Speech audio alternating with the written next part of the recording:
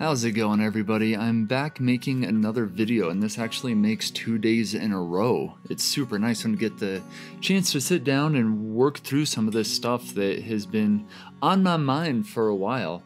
Today's video is all about this little camera, the Canon Elan 7E 35mm film camera.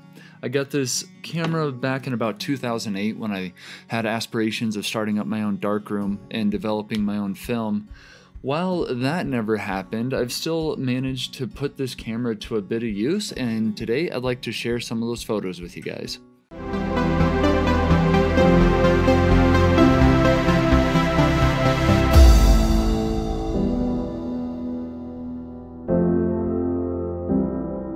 So I just got done shooting a roll of Kodak Portra 800 film, and I did some astrophotography with it, and then also went out to California and got some shots on the beach. I was really interested to do astro shots because some of the coolest things in the night sky is the colors that are in the nebulas out there. And with a stock DSLR, you can get some of those H-alpha colors, but you really need to modify your camera in order to pick up that wider range of light that's beyond our visual spectrum. Thankfully, film is a little bit different. It can kind of gather some different colors than what your DSLR can. So one of the first things I did was point it up to the Orion Nebula. I also did some Milky Way shots and some other star trails and different kinds of stuff. So to develop the film, I sent it off to the darkroom, and they have a really nice website. It's super easy to work with them, and I haven't opened them yet. So you guys are gonna see what I see the first time seeing them. Okay, nicely packaged up here. We have our receipt. Oh, and also, that's really cool. They send you a mailer, so you can send your next roll of film to them without printing out your own envelope.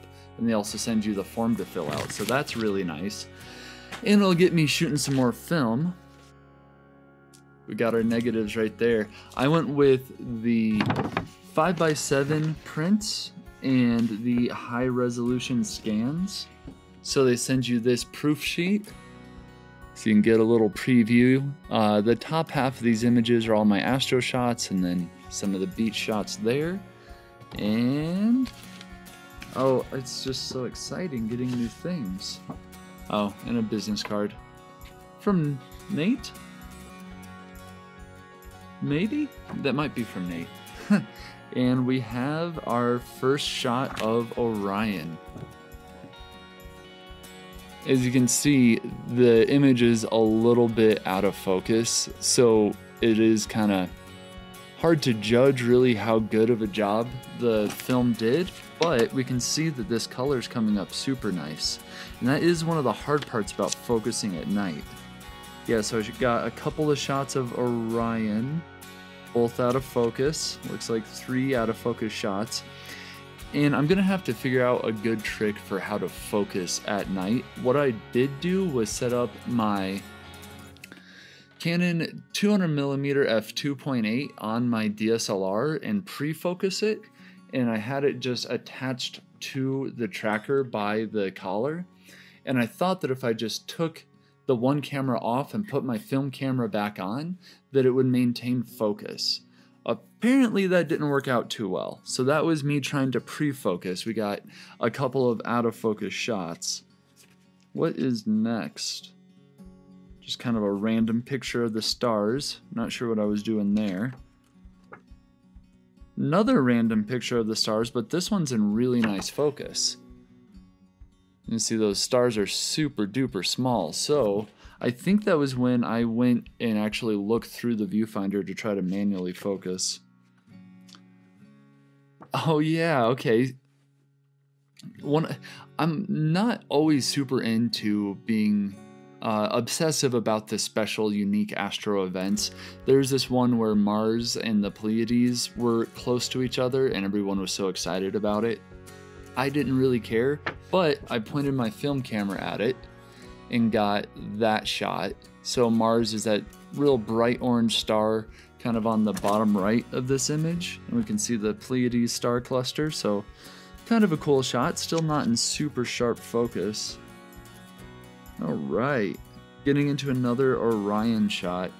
It's good. The colors are really, really interesting, and I'm glad to see how well they came out. I just need to work on focusing. So if anyone watching this has done like deep space or something with a 200mm at night, how did you focus? I thought the focus and change cameras would work, but that didn't quite do the trick. All right, another one. Okay, so here we can see the difference between these two images when you stop the lens down. This first image I was shooting at 30 seconds at f2.8, and then I changed it to a 2-minute exposure at f4. The reason that math doesn't quite add up is the rule of reciprocity failure, but we'll get into that in a minute. Just still want to go over these photos. All right, then I got my Sigma 50mm lens here, and I pointed up at the Milky Way. And this one I was also manually focusing. That is really cool. It's got a lot of distortion in the corners. I don't know if that's a trait of film or really why that is, but the colors in these images are really, really cool. Yep, another one of the Milky Way. I think just working on learning how to focus is really what is going to be key for me. Alright, so the 15mm worked out as far as getting that really cool color. Just got to focus it. So then I put on this Rokinon 12mm f2.8. This, the last images too with the Sigma were on the tracker. So I was shooting at, one was like 30 seconds and then one was a couple of minutes and stopped the lens down. All I really learned from that is that I need to learn how to focus, but it looks like I got a lot better with this Rokinon. So this was a tracked image for 2 minutes, and it worked really well. The tracking worked, and we can see some cool colors, but it is kind of impossible to make a nice nightscape image with that long of a tracker. So I tried a bit of an experiment, and it looks like that experiment worked out. So one cool thing about the Move Shoot Move, and a lot of the different trackers offer this, is a half-speed star tracking mode. So for this image you see right now, I turned it on to that half-speed mode and set my shutter time to 60 seconds. And I think that's a really nice balance because it let in enough light to get a decent image of the landscape and of the stars, and there's no really noticeable motion blur. So that is super cool. I'm excited I did that. That's a good little trick to remember. So there was 1 and 2. Yeah, it was just kind of a difference in the cars that are going by, but yeah, I'm really happy with how this turned out. I think that could be a fun little way of capturing the stars. That might be my favorite so far, is go with a really wide angle lens and the half speed on your tracker. Aha, now we're getting into some star trails. So I headed up to Sapphire Point. I left this exposing for about 2 hours, and there was a tiny little crescent moon, which looks like a rocket ship in this image. So I stopped my lens down to f4, still on that Rokinon, and left my film going for 2 hours or so. And cool little star trail. Here was the next star trail image. I actually made this one while I was filming this video right here about how to get your best results from an Olympus camera. I just ran down the hill and had this going, and I really like how it turned out. Really interesting colors that we're getting. So the hard thing is the airplanes. Like they're just there. There's no way of getting around that. But yeah, doing the film star trails is always fun. Okay, so that is all I have for the astro photos. Now I just headed out to the beach in California to snap some shots here. There is just such a unique feel to having film images. They're not better, but they just feel kind of cool. It's that nostalgic look. And you can actually hold something in your hands. I love holding prints in my hands and not just looking on the computer. Oh, I like this one. I like this one where I focused on the muscles. Focus on me focusing on the muscles. And I have everything in the background out of focus. I was still running that Sigma 50mm lens, which is becoming, again, one of my favorite lenses I own. Okay, getting through these, just kind of some standard beachy shots with the waves breaking. Ooh, here we go. And that is what film is so good at, is getting photos of people that just have that nostalgic old feel. So on this one that you're looking at, I was going for that reflection inner glasses. Kinda got it. It's just really cool holding these in your hand. Ooh, I like this one. This is a perfect like Wander Babe Instagram photo. No filter necessary because it's shot on 800 speed film. Focusing is kind of tough. This camera has like an eye detect autofocus, but it's detecting the photographer's eye, and it kind of works. We'll see if Canon brings that out in their newer cameras. This image here, I drastically underexposed. I looked down and I was actually at 4,000th of a second instead of like 40th where I should have been. I don't know the exact numbers, but Darkroom did a really good job at trying to help out this negative that was way too dark. It's grainy, but they were able to process it really well. So I really like what Darkroom's been doing. Okay, I do like this shot quite a bit. It looks like I missed focus, like my focus is down on her shirt rather than up on her face, but it still has that super cool old filmy feel. Yeah, this one might be my favorite. I put her down like in the corner and I focused it right and exposed it right, and we got the reflection from the sunglasses.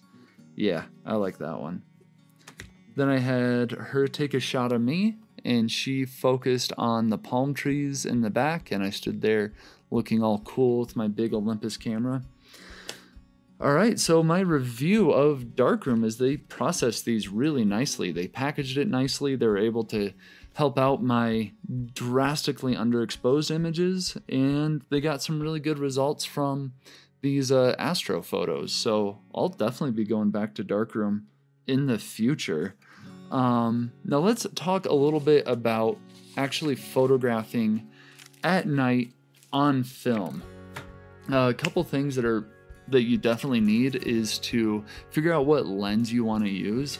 I seem to have the most success with this super wide angle just because it's more of what you're gonna see is in focus, and it was really easy to use. When I was running these longer lenses, the focus was a bit challenging, but I still want to try again, especially with this 200mm. I want to try to get some more nebulas because the film gives such a cool color.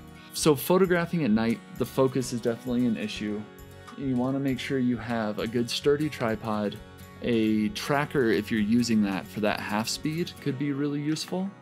But this is probably the most important thing, is having yourself, this is an intervalometer, but any sort of shutter release for your camera where you can manually control your bulb exposures, because most of these older film cameras don't have too fancy a brains in there for doing internal longer exposures. So very important here, also helps to reduce camera shake. Now, as far as planning your exposures, unfortunately, it's not as easy as planning exposures with a DSLR, especially at night. When you're shooting with a digital camera like my R5 here, you can plan your exposure math pretty simply. You know that if you're shooting an image for 15 seconds and it's too dark, if you go up to 30 seconds, you're going to be doubling your exposure time. And that is because of the rule of reciprocity. As you increase the amount of time, you will increase the amount of brightness pretty much perfectly. However, film does not follow this rule. It is considered to have reciprocity failure. So I made a very scientific chart here to explain it. This chart shows how, as your exposure time, oh, it's upside down. This chart shows how when your exposure time increases, your exposure increases pretty much perfectly. So a 8-second exposure is twice as bright as a 4-second exposure, and that keeps going all the way up. So when you stop down a lens by one stop, you know just to add one stop of exposure time to compensate for it. Unfortunately, film looks more like this, where as your time goes up, your exposure doesn't necessarily keep going. So an 8-second exposure is not really twice as bright as a 4-second exposure, and this just keeps getting worse the more time you add to your exposure. Now there's a bunch of scientific reasons for why this is the case, but what we need to know is just practically how to work around this. And thankfully, with so many of our problems in life, there's an app for that. You can go ahead and download a free app called Reciprocity, where you can actually enter your different information for your film and for whatever sort of filter, anything you have over it. And it'll show you really clearly what the reciprocity failure rates are for your different film. And from my experience, this does work pretty well. It won't be perfect, but it will give you an idea.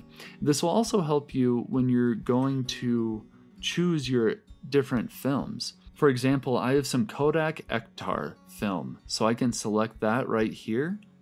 And down here I have my filter factor, not using a filter. The focal length I set to 50 because that's the focal length I'll probably be using. And my measured exposure, so if I was to get a properly exposed image at 60 seconds, usually, my calculated exposure would be 1 minute and 47 seconds. So that's almost doubling the required exposure time.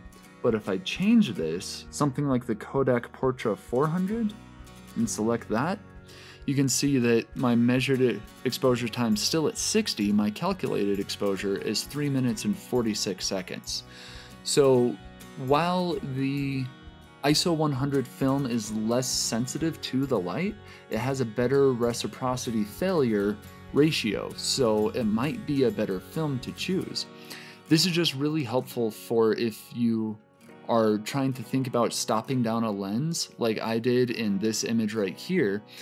The first one on your left here is shot at 30 seconds at f2.8, where the one on the right is shot at 2 minutes at f4. Usually, doing that would make the one on the right a stop brighter, but because of the failure, it's actually slightly underexposed. So learning this is really a key part for if you're trying to get the best photos possible on film. But one way that the reciprocity failure actually can help us out is with these sort of photos.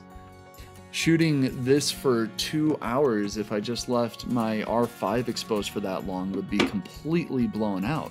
But because of that diminishing return on your exposure time, you can get these star trails where everything is nicely exposed, where it would be impossible to do it that simply on a DSLR. So there's a couple little benefits and secret little tricks to this reciprocity failure. Again, my review of Darkroom is that they did an excellent job. They had super good customer service. They got back to me quickly. They scanned these images into their website, and I'm going to go ahead and download those right now. And yeah, so far so good with what they've given me. So let me know what you guys think. If shooting film is something that you're interested in doing in the future, if you'd like to see me work some more on that and try to nail my focus on those deep space shots, or what you guys would like to see in the future as far as proper 35mm photography.